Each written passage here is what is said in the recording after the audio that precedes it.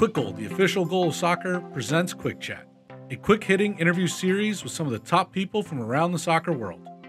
We discover how coaches got to their position and advice they give to a younger self. Welcome to Kwik Chat. Hello, everyone. Today we have Coach Wiese at Georgetown University. Coach, how are we doing? We're doing well. Very, very good. The last time I was in that office, the walls were blank. There was hardly a desk. There was some scattered furniture. So I like what you've done with the place. It looks good. Yeah, we've had some time to do some decorating. We got our behind me. We have our recruiting wall, which is really just any of our players who've gotten drafted, who've come through our program.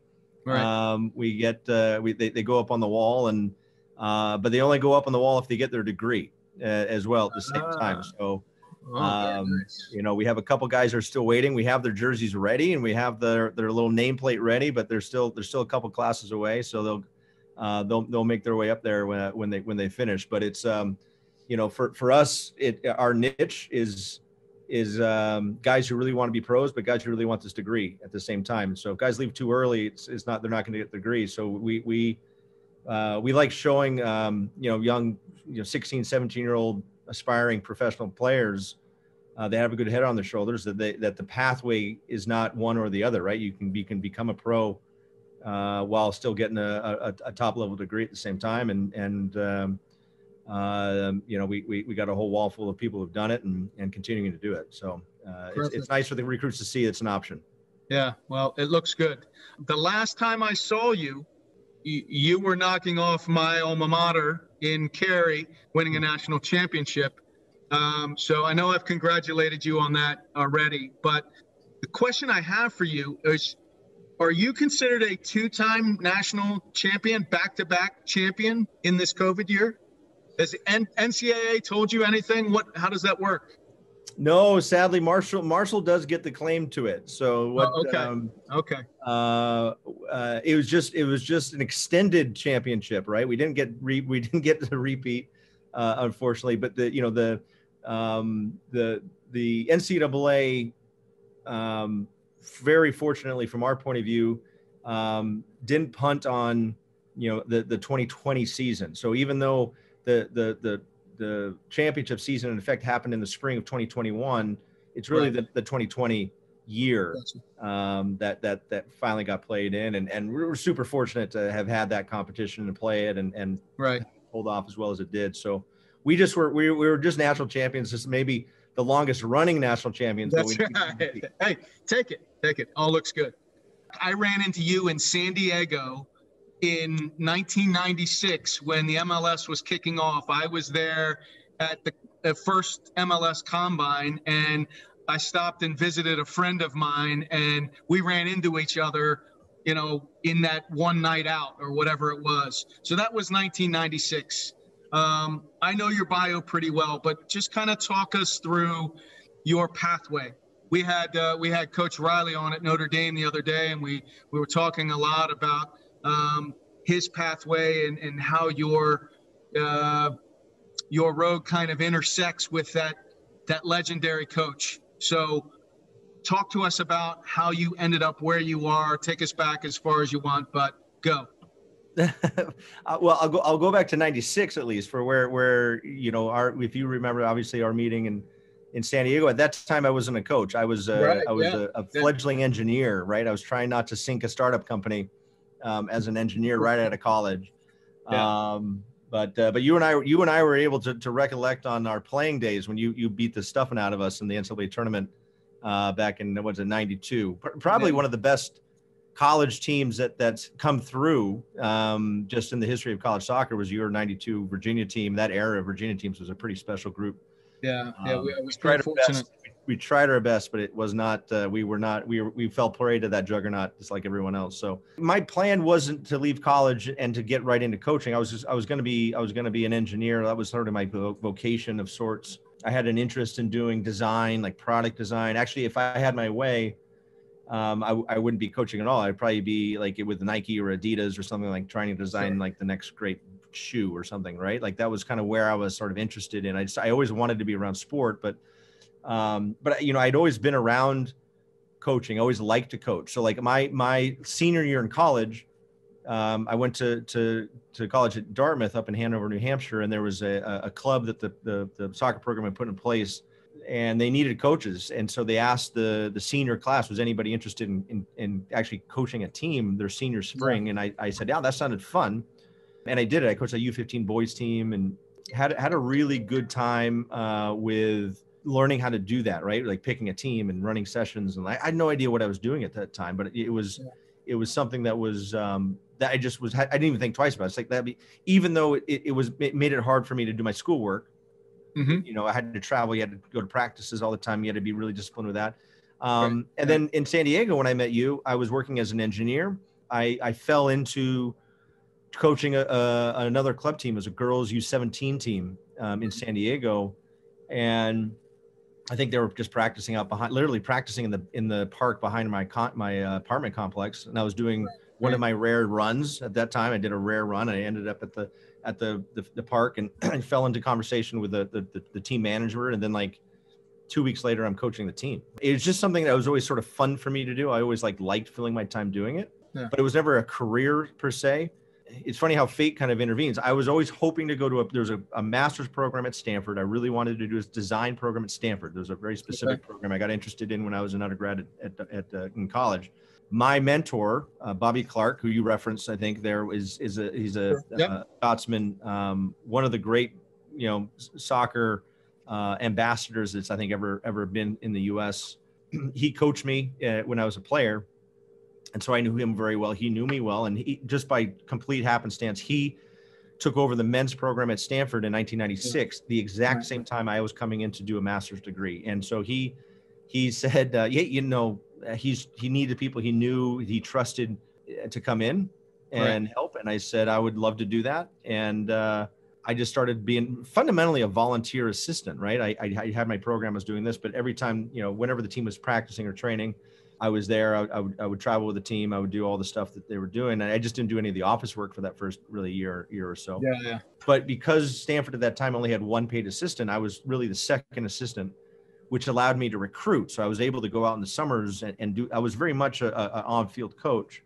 And then when my master's program ended, if I was a better engineer, if I was a better designer, I would have been hired by somebody, but nobody wanted to hire me. So Bobby, it was literally, just like, hey, what do you want to do? Do you want to be a coach? Do you want to go into design? And I was like, I thought about it for, all of 2 seconds. And I was like, I really enjoy coaching. That's where I really always wanted to gravitate to. That's where I spent my time thinking about doing it. And just by blind luck, because of that interaction and the timing of him being at the same place I was, I just fell into it. And just, that's where I really became a full-time coach. This is back in 1998. Spent another 3 years with him at Stanford.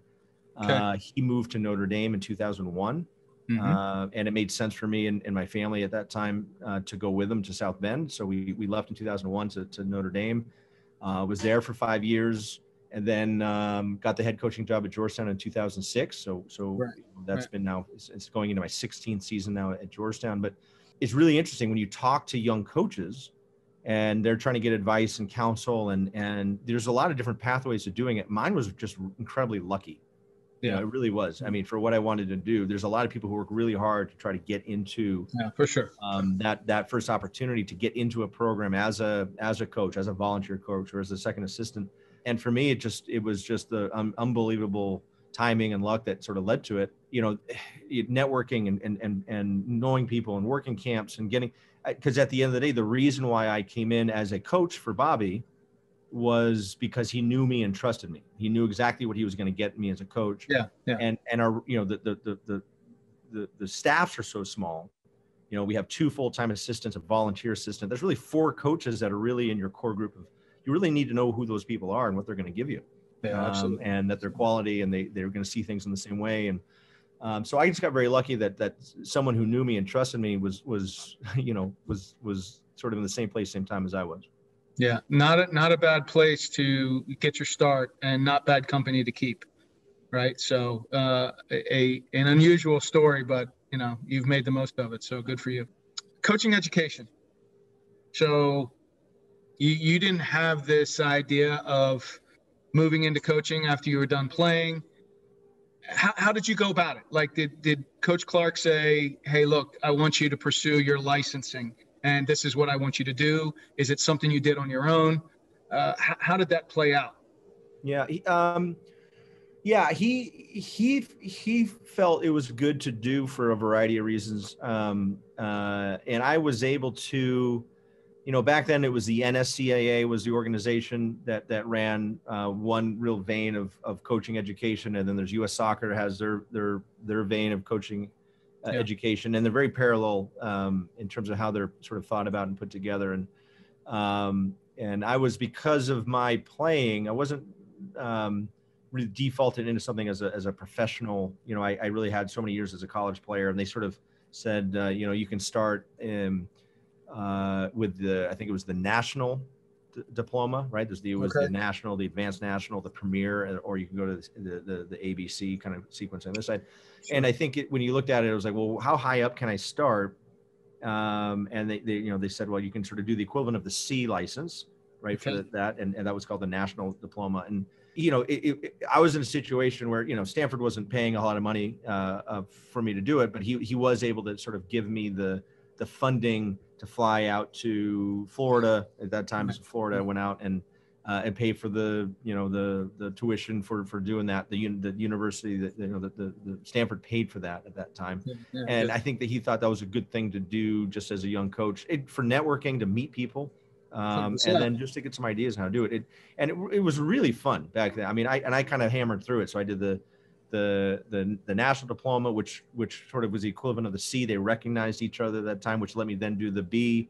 But I also wanted to do the advanced national, so I did the B and the advanced national, and then that let me do the A and the premier is what they call them. So I did both of those. I actually did, I think, must have been 5 different courses, and they're very similar in how layout, but there's very different tenor into how they were put together. Yeah. The NSCAA one at that time, the United Soccer Coaches Group now, the NSCAA at that time was I found it to be a little more collaborative, right? There was a little bit more of like, let's kind of work through this together and let's support you how to do this. And then the US Soccer was a little bit more of a pressure cooker, right? There's a lot of, there's a little bit, people felt the pressure to perform, to think on their feet and to do things. And there's actually some real value in both of those pathways to me. But it was something that once you started, you wanted to continue. Yeah. I think they've evolved them. I think they're a lot more involved now and maybe a little more thorough. And I think they're probably put together in a better way. But, I thought it was great. They're incredibly hard because you have to play. You're the players for all the other coaches' demos. So you're like, your body's shattered by the end of it because none of us are in good enough shape to do that. But listen, I mean, you get all sorts of ideas, right? Everyone's kind of coming with some little ideas that they like to use to be comfortable with, to run their sessions and handle their ideas. And, but how you structure a session, how you think about organizing a practice plan, how you analyze a game, how you put in coaching points, all those things were really good. But I really enjoyed watching other people's little, sessions they were putting on. And then meeting a great group of coaches who sort of grow with you, right? Everyone's sort of, these people that you did these coaching courses with at one point are now, coaches at some of these other programs. It's been a lot of fun. Yeah. That's the biggest nugget for me out of those coaching courses, just who you network with, who you meet. And a lot of those guys I'm still talking to today. Yeah. So it's great fun. Along the way, in all your stops, best moment. Is there a best moment? One that does anything beat winning the national championship? Is that number one? It's funny you say that, Erik, because there's a lot of them at the end of the day. That was pretty fun, right? You win the whole thing. That's You've done it as a player, right? There's something to it. It's just pretty cementing for that group that's gone through it. What it meant to the alumni base, what it meant to the university itself, our players, families, it's pretty special. You can't replicate that, right? You really can't. But as an assistant with Bobby, we took over a Stanford program that hadn't really had a lot of success, right? I think they were 5-12 on successive seasons before they came in. And Bobby was he was a magician in sort of getting a culture put into place really quickly and becoming successful really quickly. I mean, that Stanford team went to a national final just within 3 seasons. I mean, an unbelievably fast success. And then same thing in Notre Dame. The Notre Dame team he inherited, I think, when we went over to South Bend, was they had a losing season. There was just they were struggling a bit, and I think within a year they're in the NCAA tournament. So Bobby was able to sort of turn around. And when I came from Notre Dame to Georgetown, I remember thinking, well, this is going to be no problem. And it was just not. I don't know how he does it so well, but it took me a lot longer.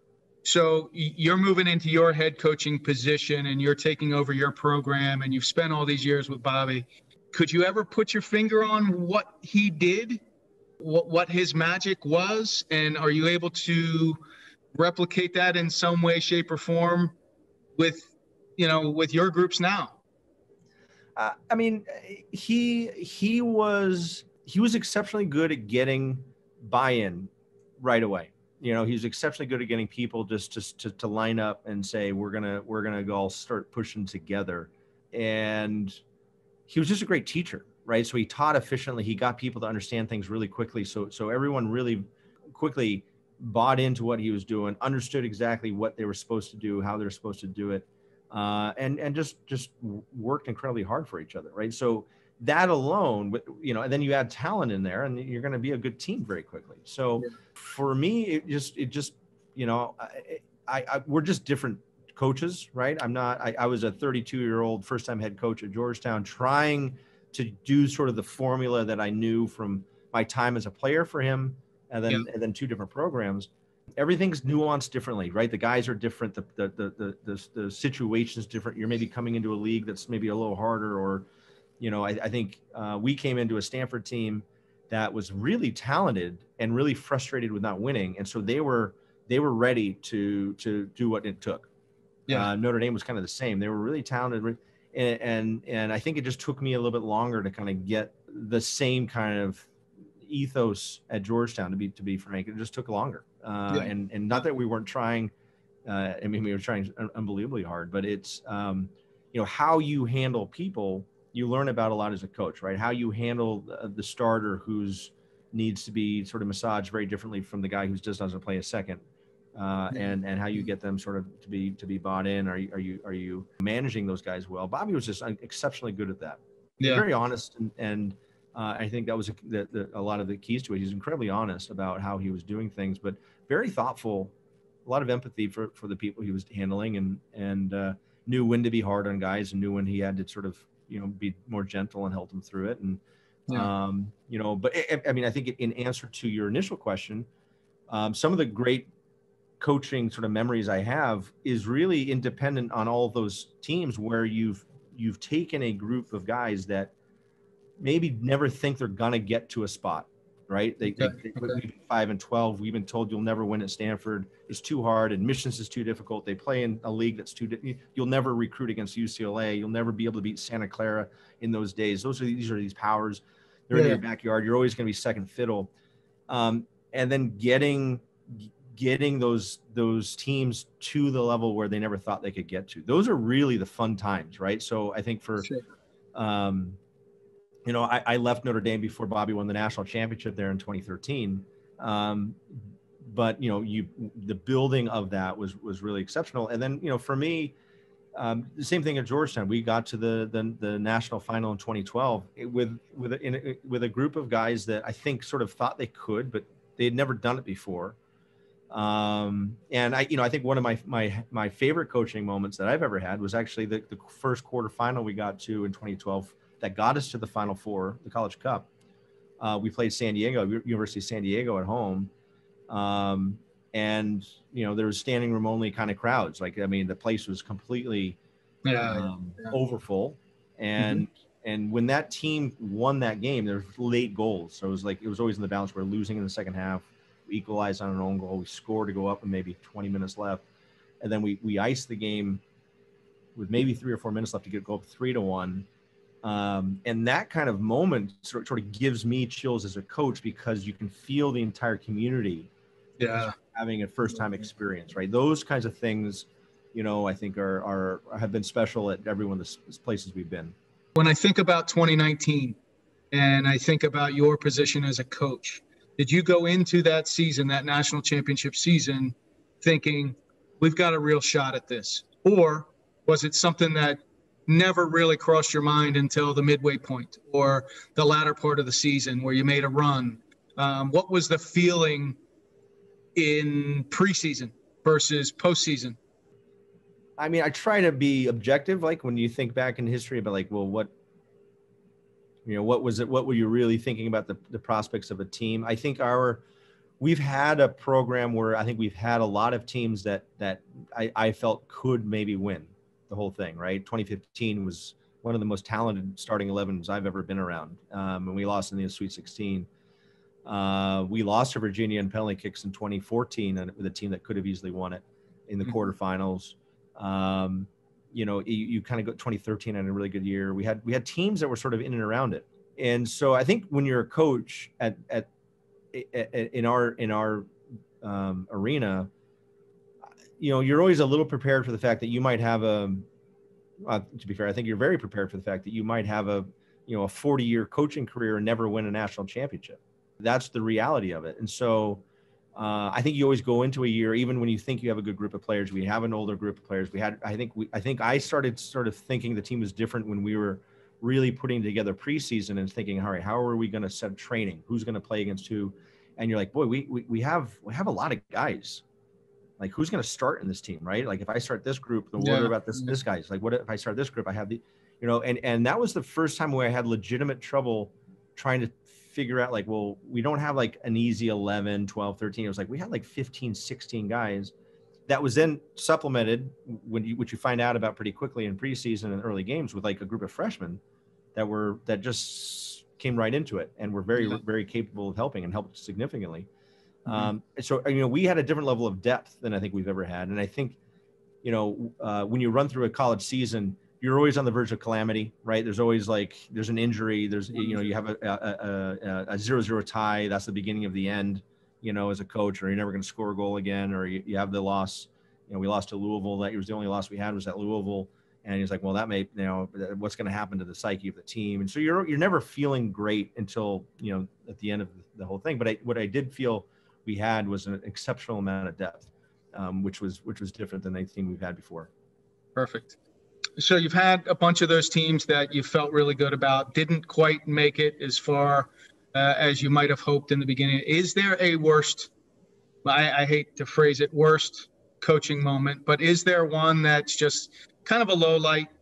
Every one of our losses that ends the season, is devastating, right? Every team that, you get to the tournament, you lose on penalties.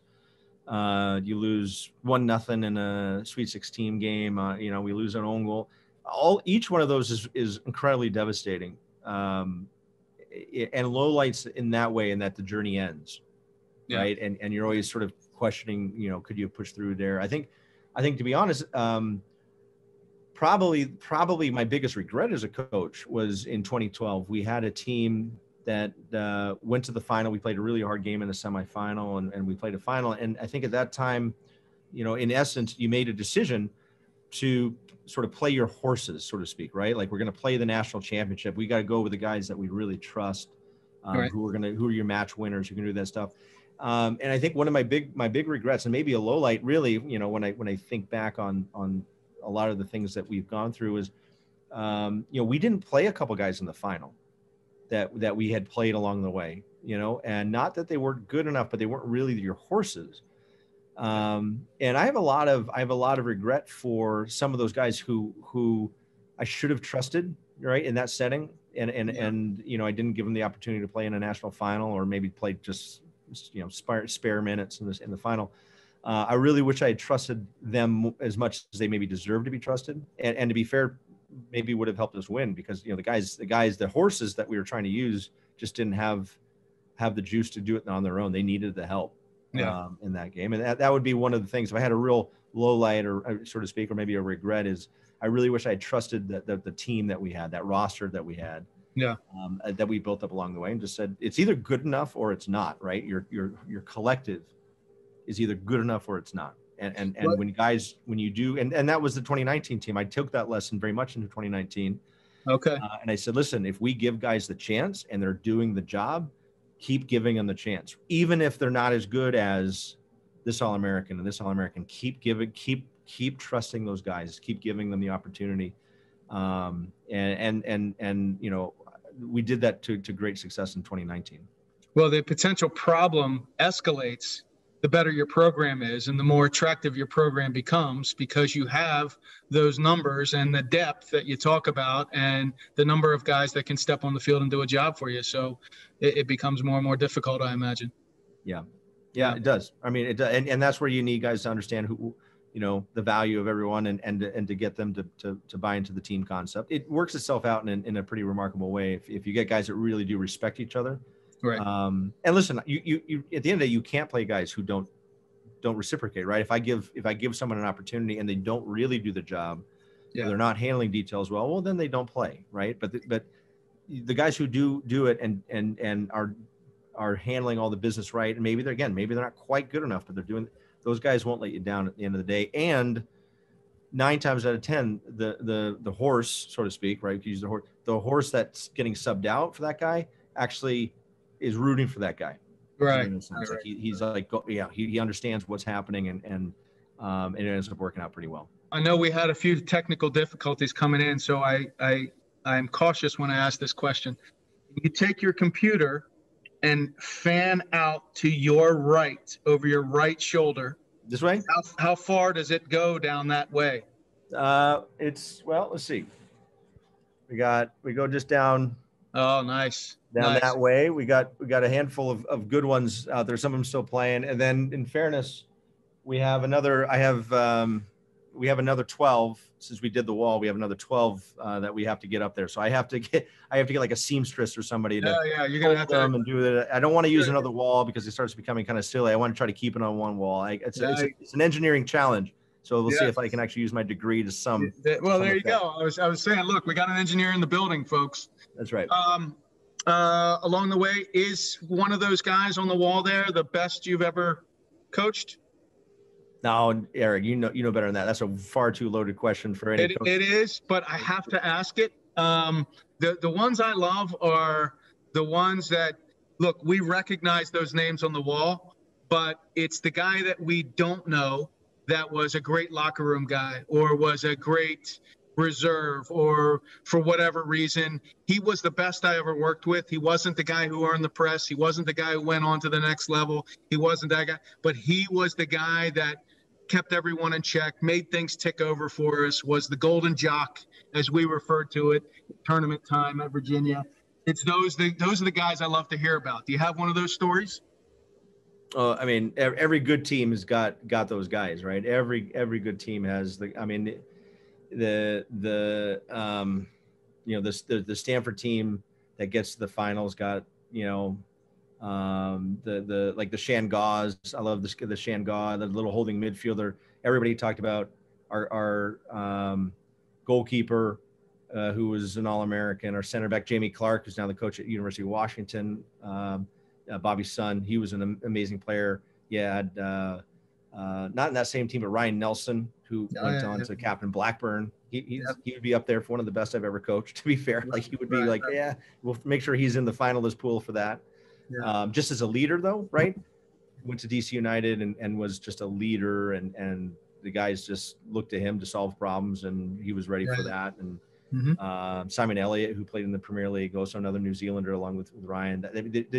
Those guys were great, but Shangaw was like this little bulldog of a holding mid and did all the hard work, all the grunt work, and allowed those guys to sort of do some of these other things that they did. I have a story. I was telling our team last year about Shangaw in 98. I think in the semifinals we beat Maryland 1-0, and there was a moment he was the 6, right? He was that holding mid guy, and he had a moment where we lost the ball in the other team's box, and he was up there for some reason, and the other team was transitioning back against our back four with no help. He was on a dead sprint, right, chasing, and he was screaming at the back four, and all he was saying, I'm coming. That's what he was telling the back four, right? just hold on to him a little bit. I'm coming. Yeah. And that kind of like, I'll do the hard work for you. I have a job. I'm going to do it. I'm going to help. I'm going to like that for me. Like those are the guys. Every team's got those guys. Every great team has got those guys that without which, you know, they don't survive the hard ones. They don't survive those hard moments that test you. Take us into a training session of yours. Set it up for us. Paint a picture in our minds as to what that looks like. Yeah, I mean, I think, you know, if I could just do one session over and over again, it's the day before a game session for us, right? So it's we call it a speed of play session. You know, I think a lot of places that might be in vogue, the shorter sessions, but they're the most fun for me because we restrict everything to 2-touch for the most part. Okay. And I don't think there's a better teacher of the game of soccer than the 2-touch restriction, because it teaches you to think fast. It teaches you how to space well. It teaches you how to support each other well. And it shows you as a coach, like, well, who's thinking well, right? So if you only have 2 touches to solve a problem and you're not technical enough to have a good first touch, well, then you're going to be in trouble.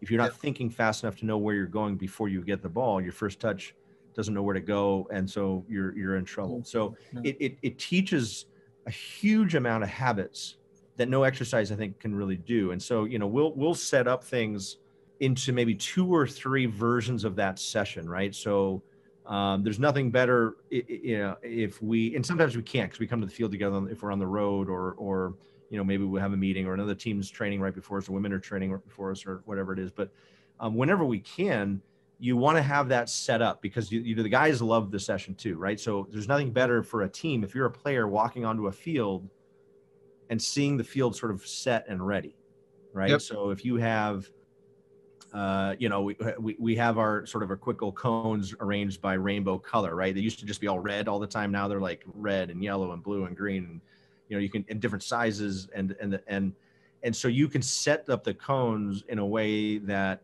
shows the team what you're doing in a funny way.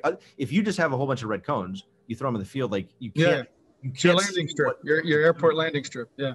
Right. It's just like there's cones. You don't really you can't see the shape, maybe like it could be a lot of different shapes. But what we'll do, we'll have technical stuff set up. So we'll do one of 2 or 3 technical sessions, and you'll have like a box of reds, box of yellows, a box of, you know, reds, box of yellows. You alternate them or whatever. So it becomes very clear by color what the shape of what you're doing is.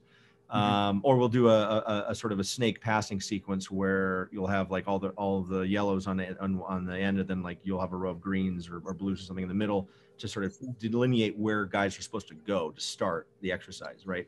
And that color scheming actually makes a huge difference for where you are. But like setting that up here in the corner, then you're moving to from a technical bit where you want to be sharp, you want to be quick. You got 10 to 15 minutes to sort of warm them up after their sort of dynamic warm up into grids, where we'll sort of delineate, again, you delineate it with the poles, I guess the poles, which give you sort of corner flags and sort of center lines, and then you can use the cones for the rest. But it gives you that sense of space for there's a handful of different sort of smaller size possession things we do. We do like a 5v2 transfer box, 5v3 transfer box, which is really designed to get your center mid sort of involved and going, right? So we try to do things as tight. So we'll take a team and we'll see how good we are by the size of the grid, right? So if our team's really going, you can do like a 5v2 transfer box and like a 12 by 15 size grid. And these guys are pretty athletic, so they'll move. So it's got to be very quick. And you'll keep that same size of 12 by 15 grid with 5 guys playing possession against 2 with 3 guys waiting. And we allow that group to play 1 touch. The 5 has 1 touch to solve all the problems. If the 2 get it, they can give it back over to their 3, and the thing moves. So defenders go. It's a standard transfer box. And we'll sort of get them sort of up and running, right, with the thinking going, and then we'll add a defender. So in that same size 12 by 15 box, you go from 5v2 1 touch to 5v3 2 touch. So you add a defender, you don't touch, right? So it's more crowded, but what we'll tell them is like, take 2 touches when you can. It's doesn't happen often. Take 2 touches when you can, but always be prepared to play 1. Play 1 when you can. Or say 2 when you can. Be prepared to play 1 when you have to. And that kind of gets the speed of what you want up. And then we'll move over to the other side of the field where we really like the 4x6 permanent Kwik Goals, the white framed. Yep. And we'll play either one of two things. We'll either play what we call Liverpool possession, or Liverpool game, which is just 10v10, no goalies, 10v10 in a 40x50 field, just with a goal and 2-touch, right? And it's incredibly tight. There's a lot of turnovers in that, but you have these wonderful moments of combination play that succeed, or transition, to go the other way. Or we'll flip it. So more or less the same dimension, but instead of being a longer field, 40 by wide by 50, you go the other direction, play across those rough dimensions, and play a 6-goal game. So you have 6 of those, 3 on one side, 3 on the other. And when you have the proper goals, you've seen like the bow nets, and you have the pugs that sort of pop up, and those are good. But when you have like the proper goals, guys like scoring on that, right? Like it changes the feel as a player. Yeah, it's a goal, right? You can hit it. You can hit these little things, and it gives you a little bit more pop. But when you have the 6 goals, we'll play a lot of times the long 1-goal, we call Liverpool game, or we'll play the wider 6-goal game, depending on what we think the game the next day needs, right? So if we think we're going to have possession, we're going to need to be left and right and switching play a lot, we'll do the 6-goal game. If we think we're going to be dealing with transition, trying to play forward passes a little bit more, how to break down teams, then we'll play, so we'll orient what we're doing with that depending on what we think the sort of the mentality of what the team needs to be for the game the next day. Perfect. And then typically we'll go to like a half field or 2/3 field length by full field width. We almost never train full field, almost never. And we'll keep it 2-touch. We put the goalkeepers in, we played 2, maybe 7-minute halves, 2-touch, 11v11, guys score goals, and then done, right? And it's the speed of it, the tempo of it is usually really good and high. And if you get 22 good players, like it's really fun. It's really fun. So absolutely. The 2-touch stuff gets the thinking right, gets the sharing of the ball right, gets the spacing right. You open up the field, you can do all sorts of things, but then it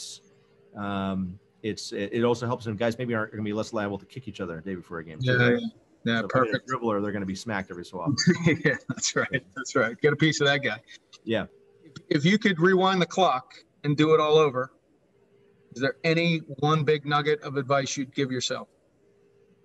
I actually think the biggest bit of advice I would give myself, Erik, is prioritize the people you bring in over the theory of the talent, over anything else, right? Make sure from a player point of view that, when I think of the players that it just didn't work for, right? They never really came through how I hoped they were going to come through, or, they were unhappy and they transferred out, or they weren't good locker room guys, or whatever that is.